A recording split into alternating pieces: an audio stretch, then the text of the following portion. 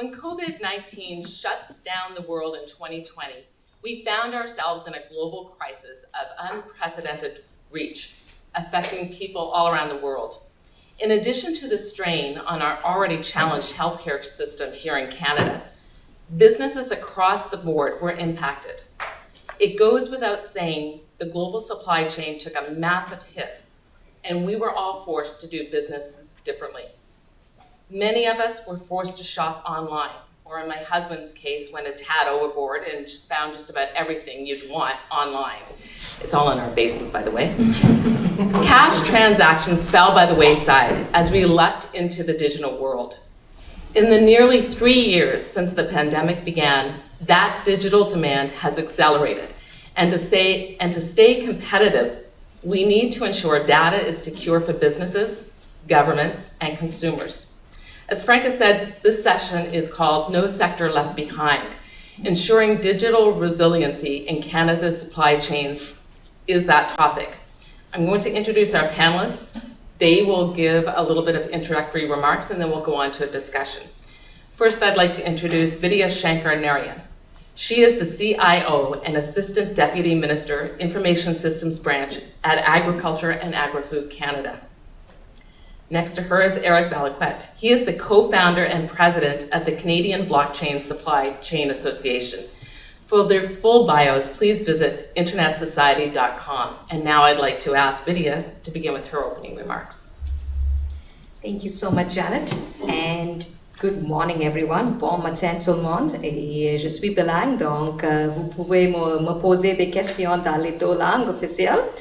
So really happy to be here, and I think this is my first speaking event in person since the pandemic started, so I'm really thankful to Franca for the invitation. So today's session, when it comes to the supply chain, I know that my focus is really going to be coming from an agriculture and agri-food perspective. And we just heard from our opening remarks on COVID-19 being a stress test to the network.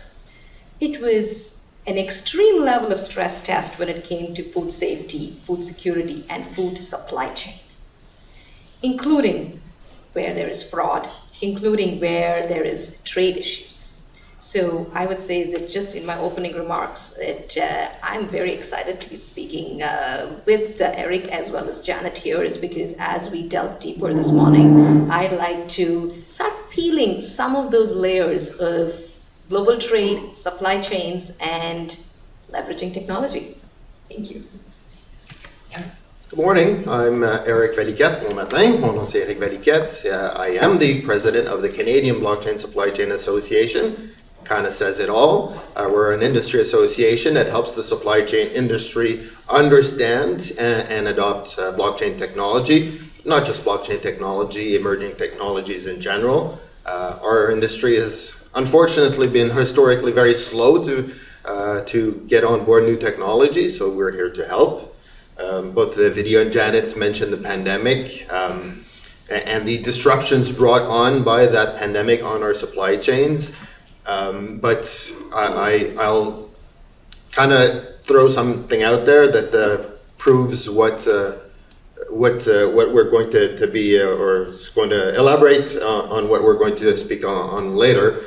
Disruptions in supply chain have been around for a long time, kind of proven again by my haircut and the gray hair that's below here. I've been in the industry for about 30 years, so disruptions to our supply chains, I've heard it all.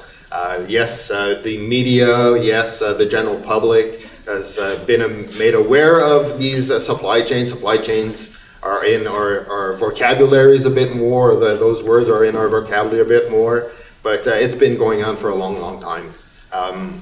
You know, we had pandemics, we have war, we have volcanoes, we have floods in BC last year, we have port strikes, we have rail strikes, we have trucker strikes. That's all been happening, but a disruption that's been going on even longer than that is bad data, and that's what we're going to be talking about today, is how do we make our information in our supply chain more robust.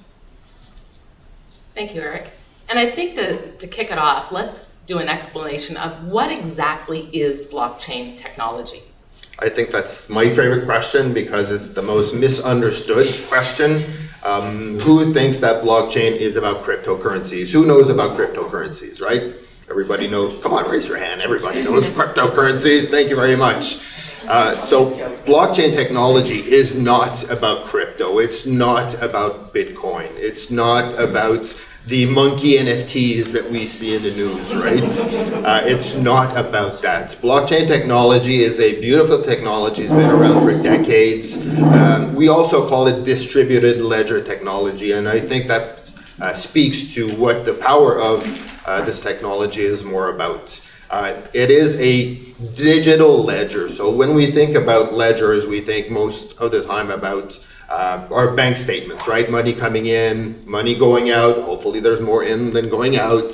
But it is a ledger. It's a record of transactions. And that is what blockchain is. It's a record of transactions. There's some not cryptocurrencies, but cryptography behind it. We have to be careful. So it's a very robust and secure technology. But it permits us to do some beautiful things, share information between trading partners in a better, more efficient way. It is digital, so we're not relying on paper documents to manage our supply chains, and supply chains today are still very paper-based.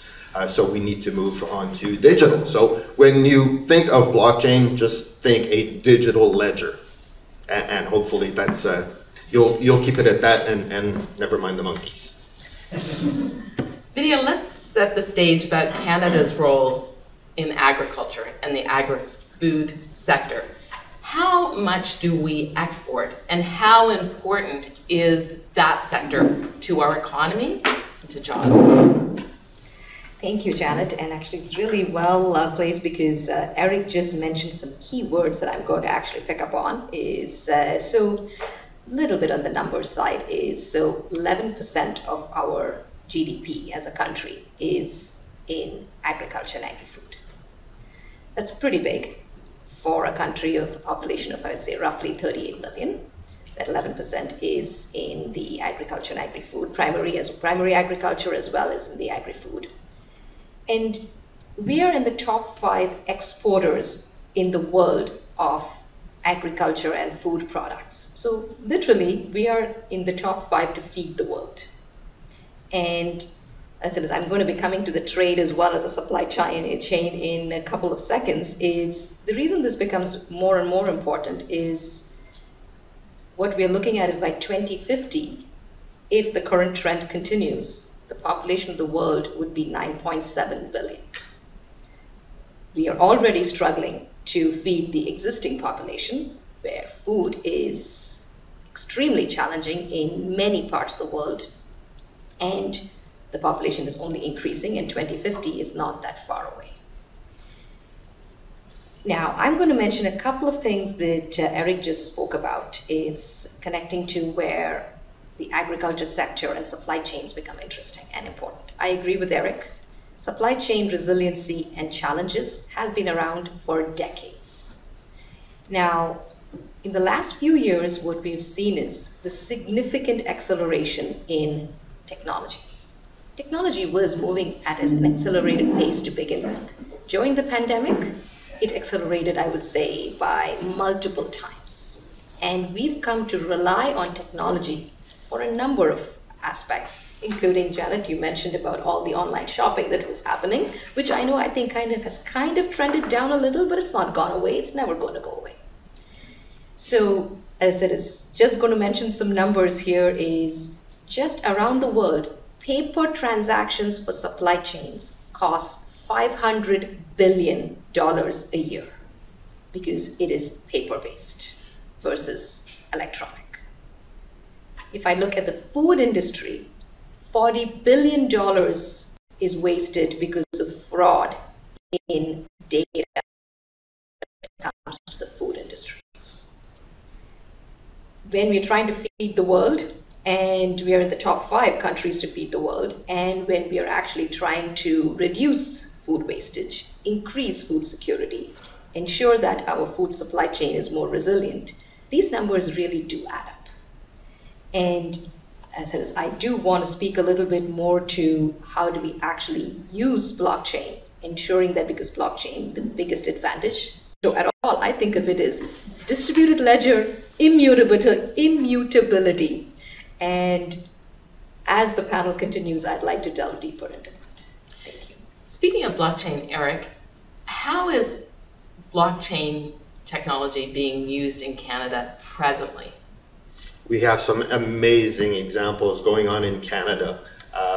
From agriculture, absolutely a great use case. We have a company in Winnipeg that's tracing ingredients through the supply chain just to make sure that people who are gluten intolerant don't get poisoned, right? So we have a great company there. We have a few different examples tracing agriculture, in mining as well. We even have an example of livestock traceability because, again, brand recognition, right? The Canadian agriculture products in general are well recognized and well respected globally. So prove that you have a Canadian product, it goes a long way. And this company in Ontario is even doing want to make sure that everybody's ready for what I'm going to say here. Sheep facial recognition, so that they can trace the actual sheep all the way through the supply chain, right? Because apparently sheep have individual, individual facial traits. So using blockchain, using new and emerging technologies like AI, ML, and all that cool stuff. We have great examples. Mining is doing some great stuff as well. Fisheries, we're seeing a beautiful example. Gold, we have a company in Halifax tracing gold, because who knew that gold has the fraud issues as well? On the global, what? I know, right? So it is being used today. And another statistic that I like to use, Forbes every year publishes a list of top 50 blockchain companies. And again, you would think, right, the banking industry or crypto, where all those people, but almost 38%, 14 of the 50 have a supply chain components globally. So it's coming up there, right?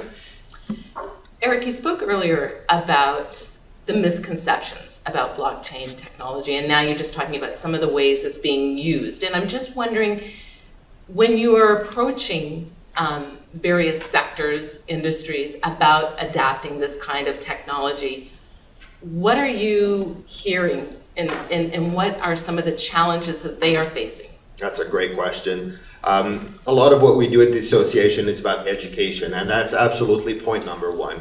We still have that misconception, right, that we mentioned about cryptocurrencies and cryptography, but a lot of people, again, they hear blockchain, they hear, the crypto stuff and Bitcoin. So we are here to educate, and a lot of the industry still needs to be educated, but most importantly, resources.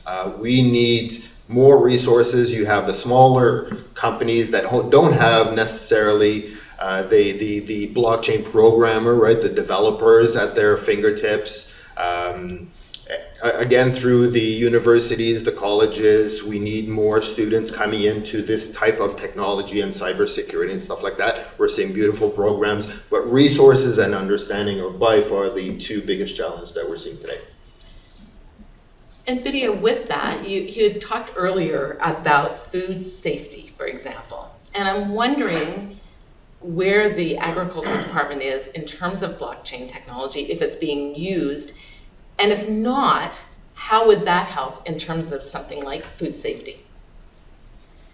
So at this point, have we started using blockchain for food safety from a government perspective?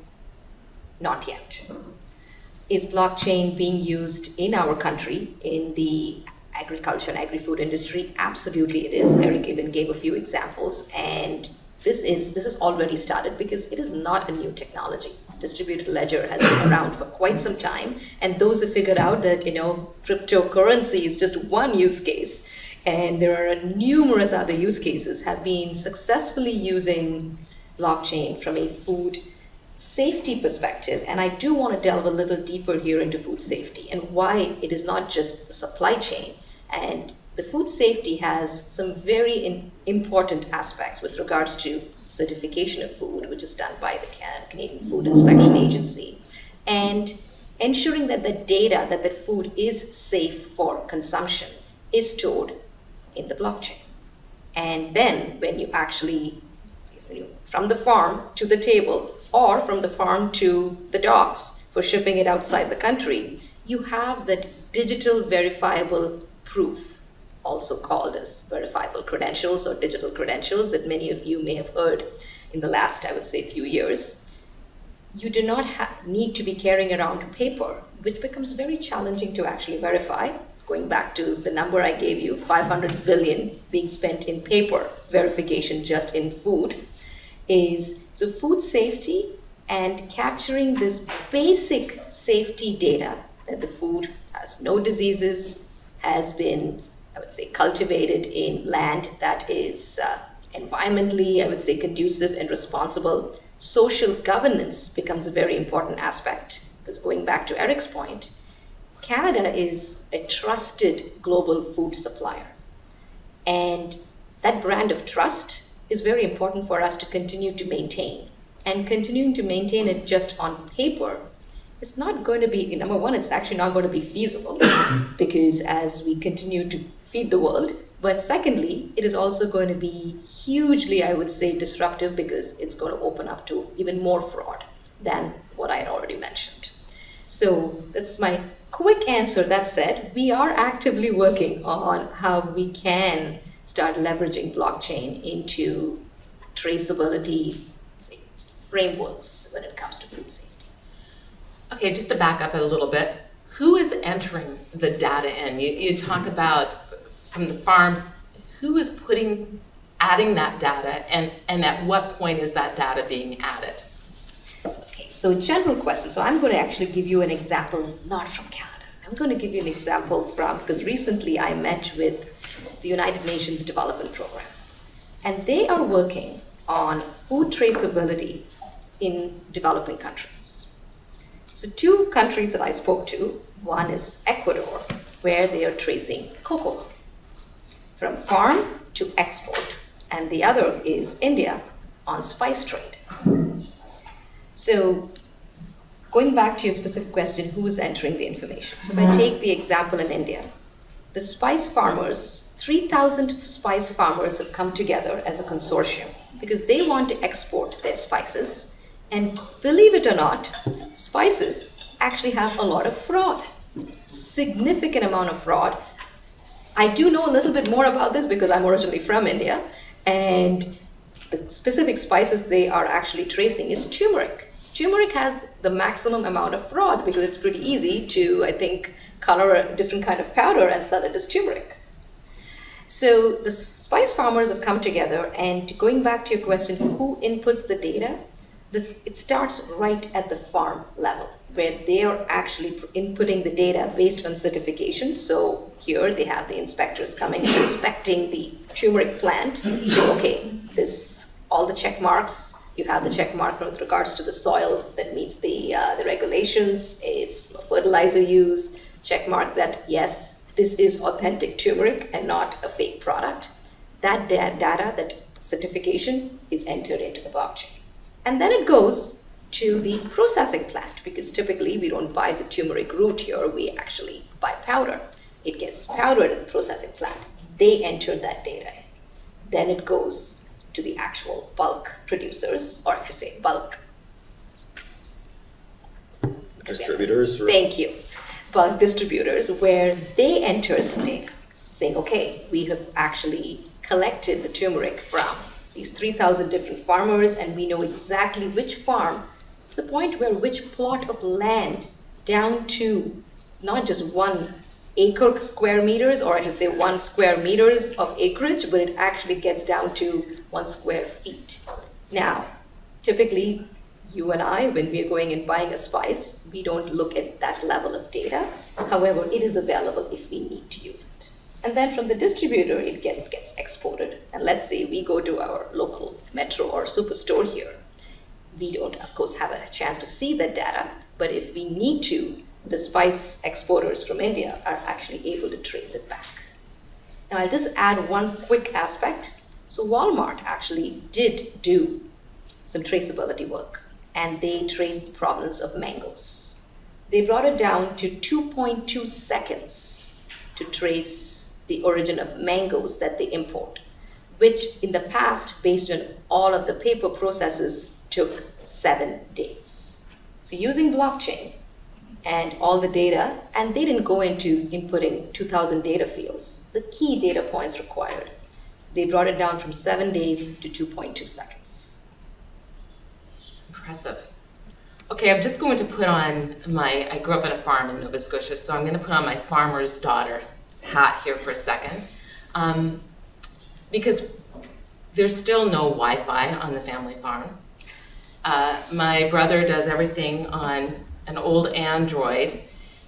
He can go to, it's not sheep, his cattle, and he can identify each one in their marker, and it's all up here.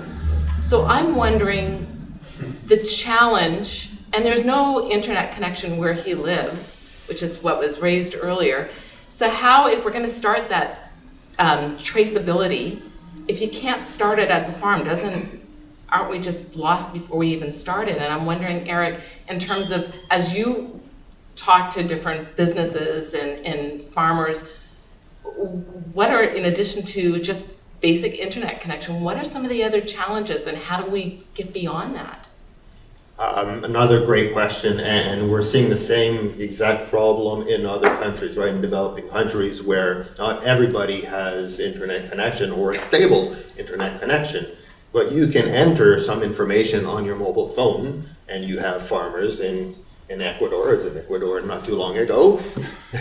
So you can enter your basic information on your phone, which is somewhat geotagged, right? So you can start the chain there, get back to civilization, and then start your chain. You don't need to have live information all the time, but it's a question of traceability. So yes, you need internet, right, eventually. Do you need it at the very moment? No, you do not. And there's ways around it. You can have a mobile phone, you have a web browser. Yes, in developing countries, you'll have IoT devices and more robust technologies. But it's about sending information to this ledger eventually, where you can trace back or you can digitize documentation. It's not, you don't need real time, you don't need the quantum physics of modern technology to go on blockchain. You can start with a mobile app and a web browser eventually and get it going. Just to pick up on that though, when you're talking about you can start with a mobile app or a web browser, is that standardized? Are there standards in terms of when you're inputting that data? Is there a standard for that? That's another great question. As we digitize, a lot of people are working on a lot of different standards. So supply chains in general are not standardized a whole lot. People are looking into it, and from a blockchain perspective too, I'm actually the Canadian chair of the Mirror Committee that reports to ISO. So we're working on developing blockchain standards globally, right? 200-something countries.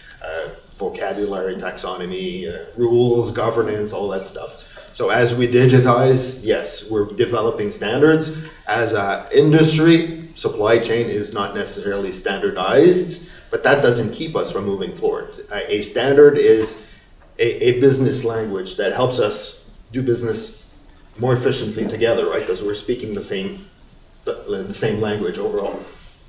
Vidya, I want to go back to something that you spoke of just a moment ago when you were talking in regards to the mango example in Walmart and how getting that traceability down to 2.2 seconds. How would if we were fully digitized here in Canada in terms of how would that impact, if you will, food security within our own country? Wow, now that is a fantastic question. And the part one of your question was, if we were, I'm just speaking in the agriculture terms, if our agricultural land and I would say agriculture produce was fully digitized. Now, I know that that's going to take a while, but I'm going to come to other countries, how they're doing it is, and how would that actually provide us, or I'd say more data on food security? It's a game changer. The reason I say it's a game changer is because we are a very large country, and keeping aside our trade, that we are also playing a big role in feeding the world, we have to also feed our own country first. And even just within our country is with the lack of digitization, and when I say digitization, it's not just network, it is the data that goes actually into our digital supply. I'd say the digitizing our supply chains. Without that data, at this point, our supply chains, they basically are as robust as the few points, so between a farmer and their next, I would say their next point of distribution. And then the next point of distribution says, okay, now I'm going to be supplying it to the trucking company. And then the trucking company picks up and says, okay, I'm going to be providing it to the bigger distributors, who then provide it to maybe the superstore. So each of these links is very silent.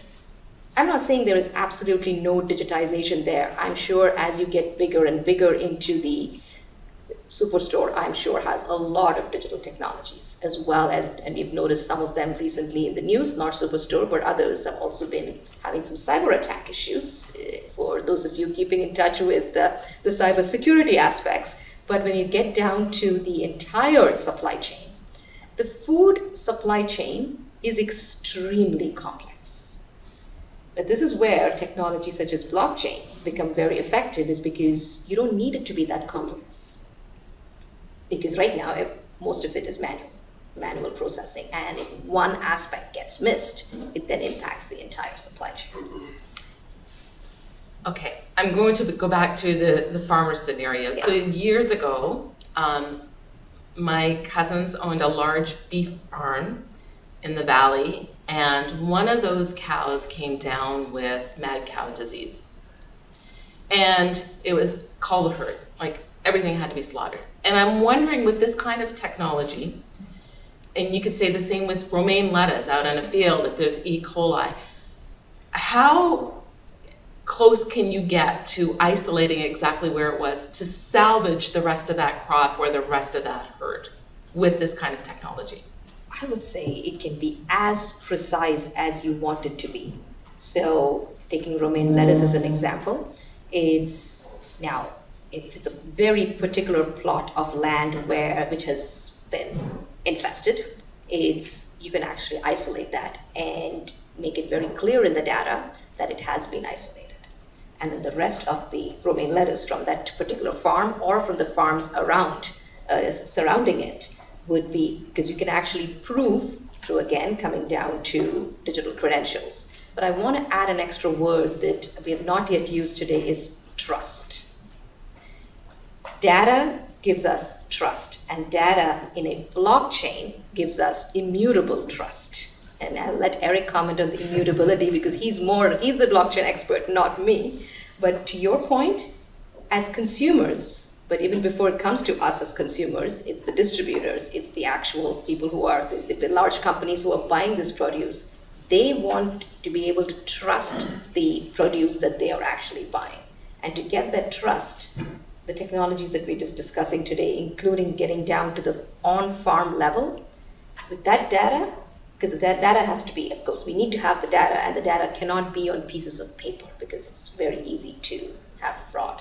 I would say to be able to fraud the system when it comes to paper, but when it comes to digitizing it, you remove the fraud aspect and you create it as trusted credentials. Okay, I'm going to put on a cynical hat here. As a journalist, one always has to have a bit of cynicism. But you're still relying on humans to input that data. So, Erik, what I'm wondering is, then there's a whole lot of trust. How do we trust that that input is correct? Two parts to that answer. A, you can eliminate the human aspect of entering data. That's where we see IoT devices collecting weather data, location data, shop data, right? Transportation data, all sorts of data that we're not actually collecting today. So we can remove that aspect and avoid, yes, the data entry errors or the frauds. So by automating stuff with technology. But you can also, as you collect more information, you can use that data to identify potential fraud. Whereas before you weren't collecting information, now you are, and you can use AI and you can use dashboards and you can use visibility throughout your supply chain to identify specific potential fraud, because you know your supply chain, right? A Walmart knows their supply chain in general, so they can probably spot what's going on or any potential issues. So if we know the supply chain, Vidya, what does that then do to trade? So if we know the supply chain, what it does to trade is it gives us a, number one, as we've already spoken about the Canada brand being a trusted brand.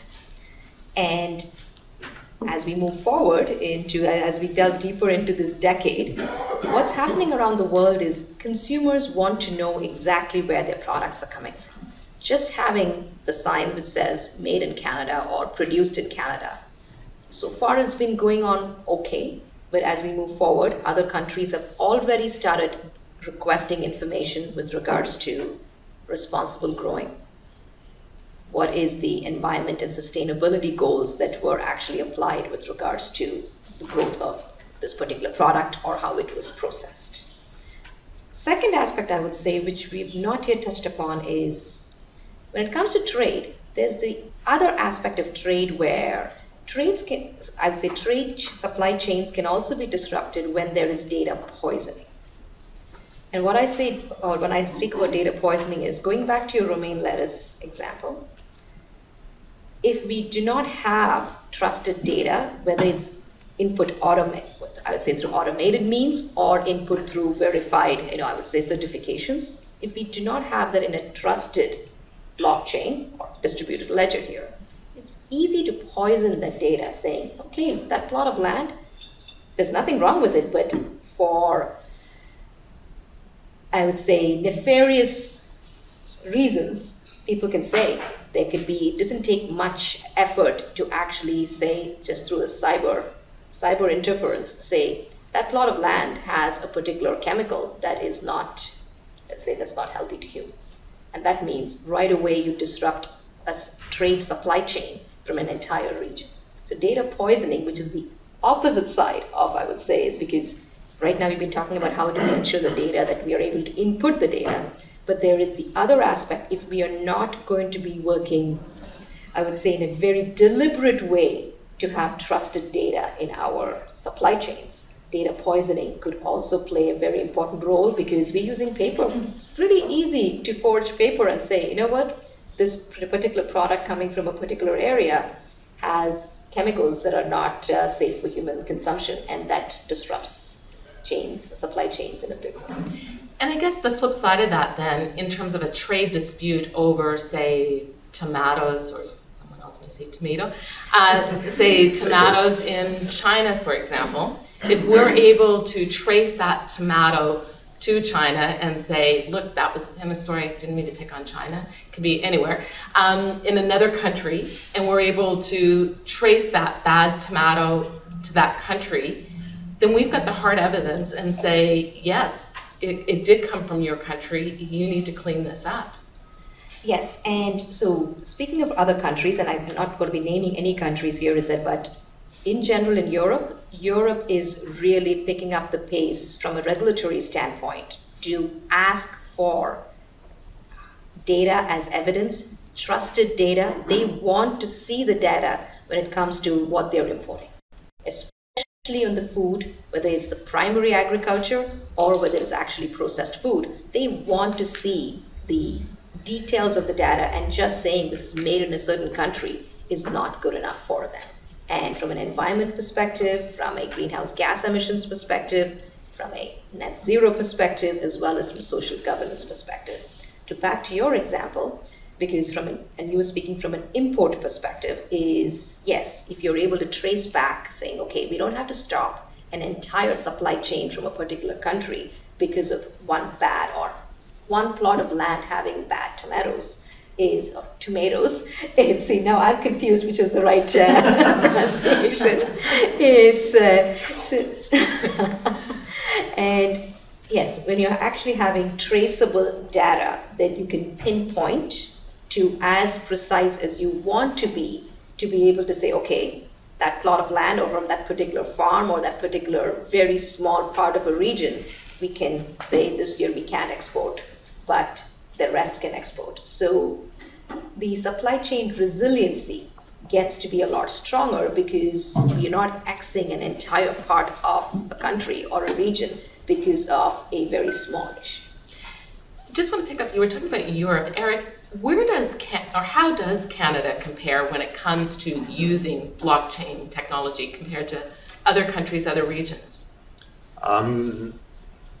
Unfortunately, we're not seeing as much momentum as certain other regions. Asia is very dynamic around using the technology, yes, from a financial standpoint, but from a supply chain standpoint as well. Africa is going nuts on blockchain overall, absolutely.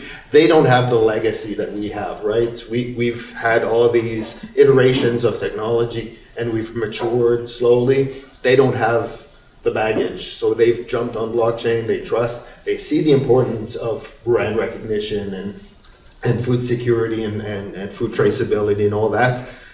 And a bit South America, North America, yes. I mean, we are robust. We understand technology, so we're using it. We mentioned we're using it here in Canada in different ways. But from just a passion and a uptake perspective, I think we're falling a bit behind. Why? Again, that maturity, right? I always harsh on a specific technology that supply chain uses a whole lot. At EDI, at electronic data interchange, we use that in supply chains a whole lot because it is a robust technology, but that technology's been around for 70 years. And it's our more robust technology that we use in supply chain, or more digital technology that we use. I mean, we're due for something new. We're due for something a bit more modern. Vidya, you spoke earlier that it's not, the technology is, we still have a ways to go in terms of agriculture. Why is it, what are the challenges for agriculture beyond the farmers that may not have access to broadband, but what are some of the other challenges trying to adapt to this new technology?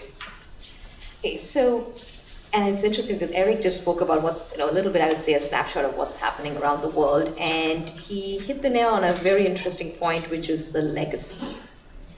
Because emerging countries, and this is mostly in Asia and Africa, they are leapfrogging. They did not have much technology, and as the cost of leveraging technology is reducing, they are leapfrogging. They are digitizing farms just using satellites and having a few GPS sensors onto their tractors, because they did not invest heavily, I would say, in the last 30 to 40 years in buying large equipment, because they were actually doing manual labor in order to get their farming going. So as technology got cheaper, they just leapfrogged. At our end, apart from looking at the broadband connectivity, because I think we've spoken a little bit about that, our farming community had invested, it's in the millions of dollars with regards to the equipment we use. And the same thing in our processing plants.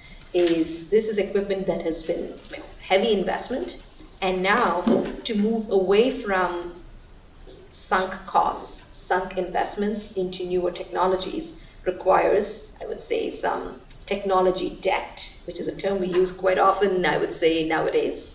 Secondly, is skilled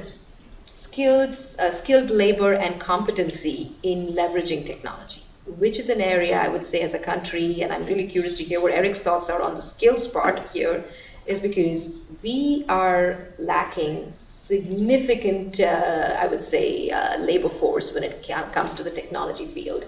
And when it comes to agriculture, so for the first time in our country in 2023, in Alberta, Olds College is going to start Canada's first bachelor's degree in digital agriculture. First ever in the country. And that's in 2023, fall of 2023 is going to be the first time we're starting that. It's like, wow, I wouldn't be surprised that other countries have been doing this for a long time. And they are struggling, I think, they were struggling to get this off the ground, but now to actually even keep it going with regards to having the skilled, I would say, workforce to teach the courses, but also to meet the demand. Because when I met with them, I was actually at Olds College a few months ago. They said farmers are sending the next generation. They're sending their kids to the colleges saying, we know that just knowing farming is not enough. We know that we need to also understand even the basics of how technology works. So I find that to be a skills issue as well as a cost issue. I'm curious to hear from Erik on this. Erik, go ahead, please. That's both a encouraging statement and a sad statement at the same time. We're in 2023 and we're kind of starting this out. Same from an enterprise perspective. There's a lack of students, there's a lack of resources coming along. You have certain colleges, both in cybersecurity and blockchain and technology in general, that have put a focus on it. They still struggle to attract students. I think the ICTC did a study not too long ago about the need to put some resources, some money into forming our next students. But when they get into enterprise too, there's a lack of support and resources for these people. We're working again with the ICTC and Toronto Metropolitan College on placing some co-op students within companies that come from cybersecurity. Female technology students have a hard time, and still today, again in Canada in 2023, have a hard time gaining the industry. So we need to do a bit better. We need to put our money and our mouth where we need to go and just make it happen. Well, speaking of that, over the past month, the Standing Committee on Industry and Technology have held 3 meetings on blockchain technology. I'm wondering, Erik, if you were to appear before that committee, what you would say. I'd say, probably. No, I mean, again, it's about resources from a blockchain perspective. I mean, I'm encouraged by what Vidya has been mentioning in some conversations we had before the session, that the government of Canada is looking into it. They see the benefit of the technology. It's one of many tools, right, that exists. It's not just about blockchain. It's one of many tools. Yes, we need better internet. Yes, we need better students. Yes, we need a whole bunch of different things around technology. But again, having the support from the government of Canada and being vocal about blockchain, because that's my area of passion. Like other countries have said, again, we're not mentioning certain countries, but certain countries have said, we trust blockchain. The FDA in the USA said, we trust blockchain. It's not the only answer for traceability of pharmaceuticals, for example, but we trust blockchain. We're putting our weight behind it, right? So they've seen different initiatives around that, and it's moving forward. So seeing the government of Canada put their weight behind and their trust behind blockchain technology would open up some doors. Vidya, you spoke earlier about by the year 2050, we're at over 9 billion people, that Canada's top 5 agriculture exports. I'm wondering if we're not there in terms of adopting blockchain technology, what does that mean for Canada and our standing in terms of being an export and a strong exporter of agriculture, and the trust, as you were talking about earlier, in our system if we don't adapt very quickly? Very interesting question, Janet. I can see your journalism side really starting to come through as we're delving deeper. Yes, it's actually almost 10 billion by 2050. It was like 9.7 billion based on, I think it will be closer to 10 billion. So I would say is that we have no choice, because we have land. We are the second largest country in the world, and we are in the top 5, I would say, countries feeding the world.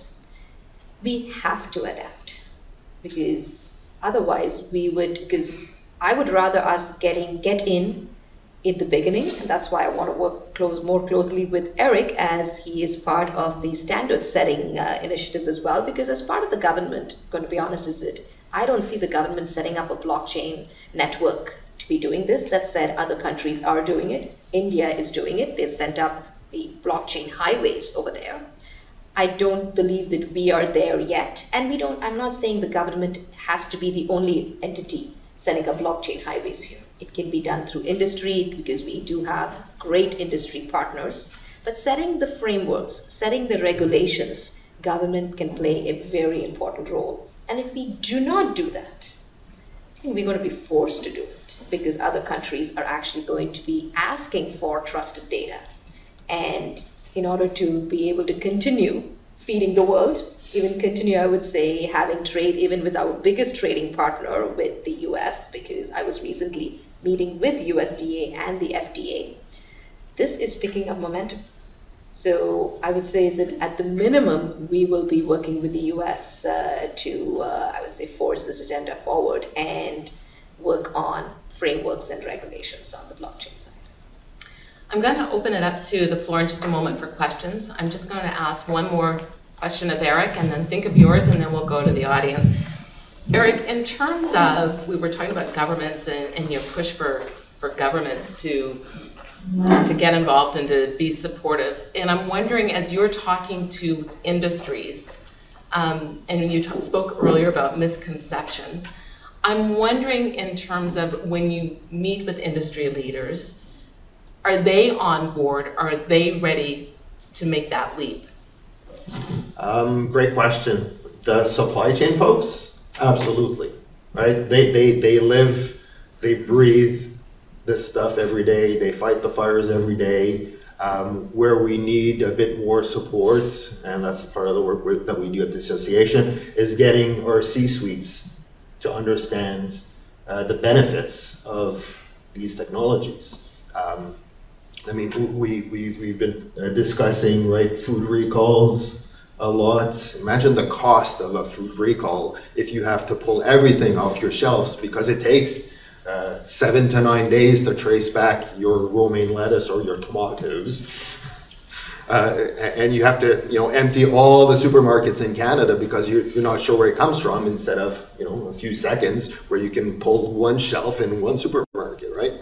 So that there's a direct cost to that. There's a cost to the automation of our processes too. There's another great use case in transportation where Walmart, again, big thought leader, saved something, or the rumor is they saved $30 million just in automating their invoicing, their freight invoicing, right? Paying their trucking companies, which is something that we do on a daily basis.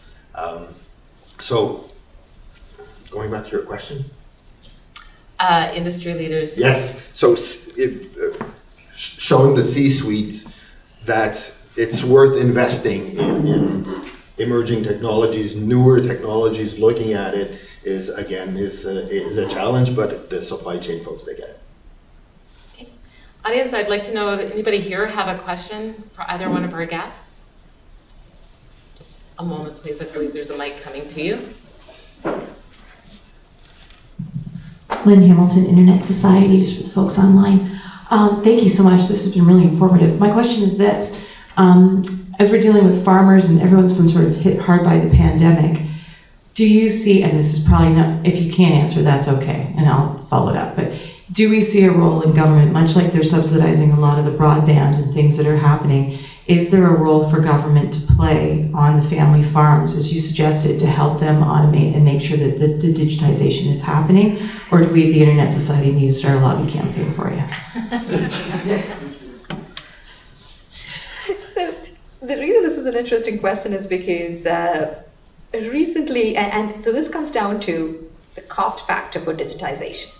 And yes, so I'm not going to directly answer your question, but I'm going to give you an example here. So here in the country, is because I was out west, so I've spent a lot of time in the last little while since I was able to travel for work again.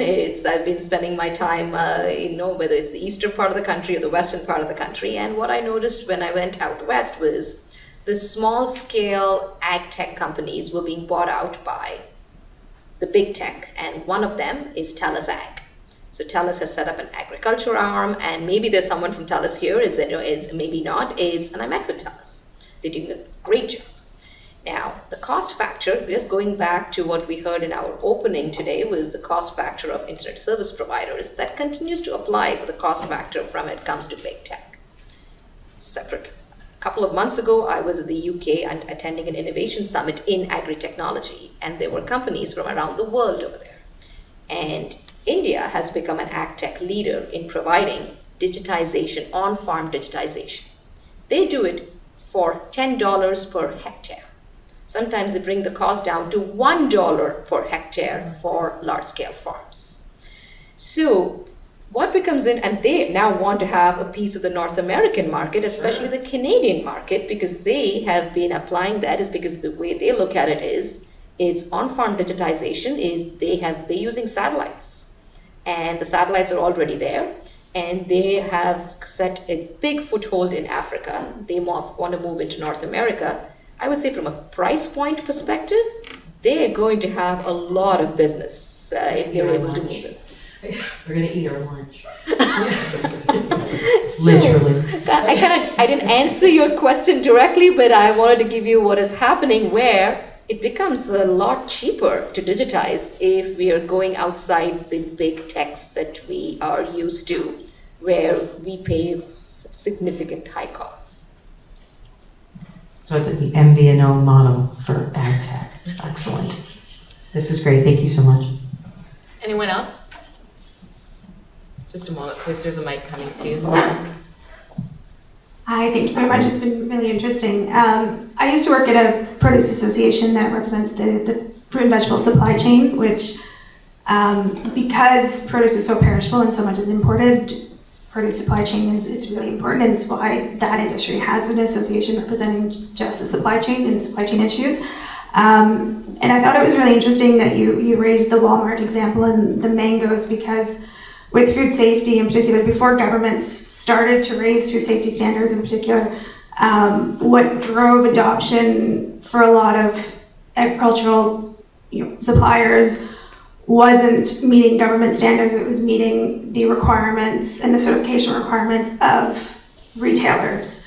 And so, which were a lot stricter than government requirements. And so is that something that you're seeing now in terms of digitization, or is it something that can be leveraged to meet or to drive the adoption within the agricultural sector of encouraging retailers to require it and to require more data down the supply chain?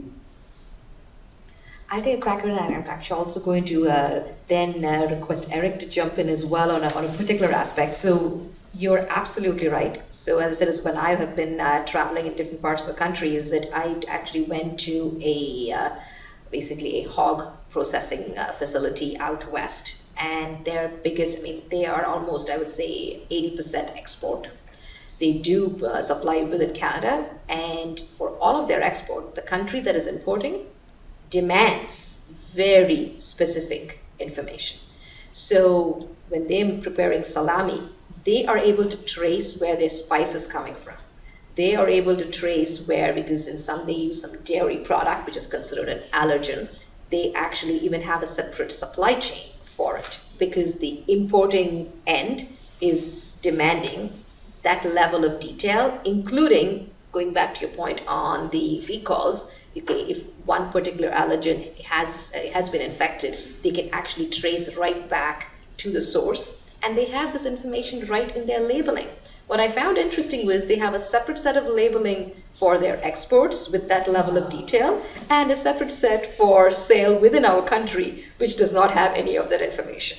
So it has been demand driven. And the reason I wanted Erik to jump in is that, Erik, from a standardization perspective, because I know that you had mentioned that you are the Canadian chair working with the ISO, curious to know what level of work is happening. I know this is an agriculture example, but it can be applied to any of our supply chains.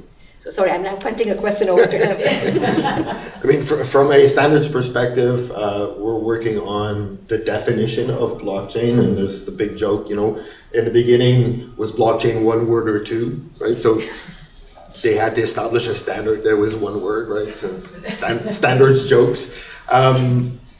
But from a supply chain industry in general, we're seeing a lot more efforts around digitization standards, or the the shipping industry is moving towards certain standards because not even 1% of all bills of lading globally are digital, so they're still paper-based, so 99-point-something% are still paper-based.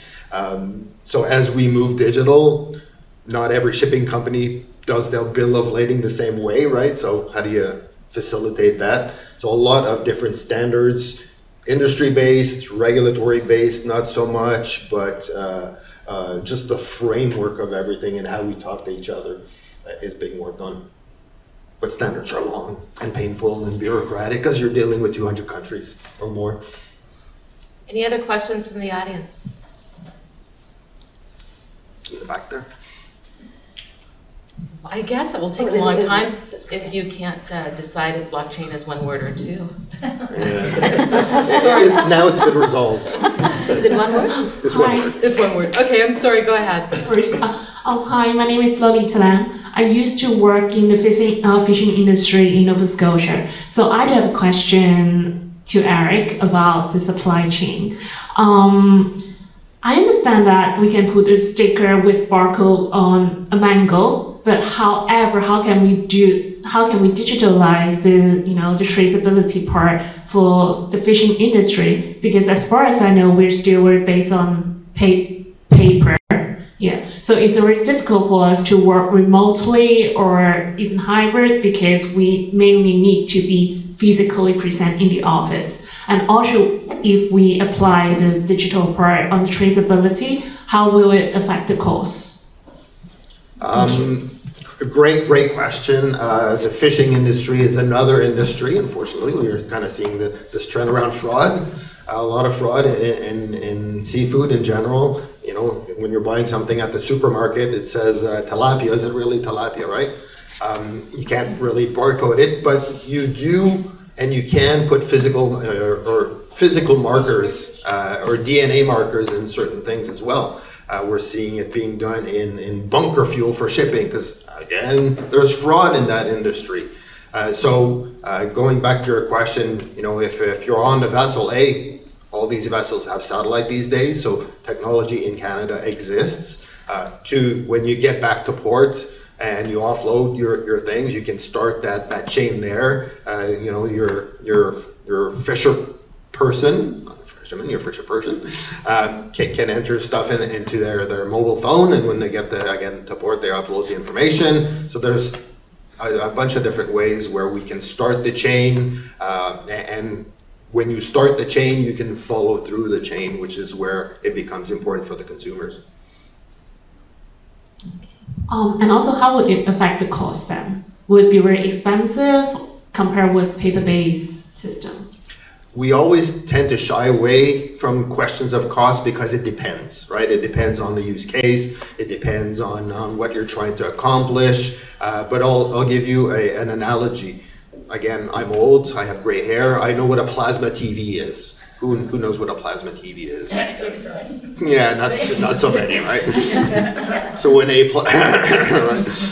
plasma TV would come out, new technology comes out, it's always more expensive, right? That first plasma TV would cost $10,000, and now you can't even buy one, or you can buy one for $500. And it's the same for new emerging technologies. It's the same for blockchain technologies. It used to cost, right? There was a rough number going around that used to cost $1 million to do a proof of concept. It's coming down. Now you can go on Amazon Web Services, I think one of your sponsors, AWS. You can have your own managed blockchain on Amazon, and you have blockchain as services coming out. You have tons of different new options coming out, and the cost is going way down. Perfect. Thank you very much. Well, this has been a really great discussion, and I want to thank our panelists, Vidya ShankarNarayan, Assistant Deputy Minister at Agriculture and Agri-Food Canada, and Erik Valiquette, co-founder and president of the Canadian Block Association. Thank you so much. Thank you.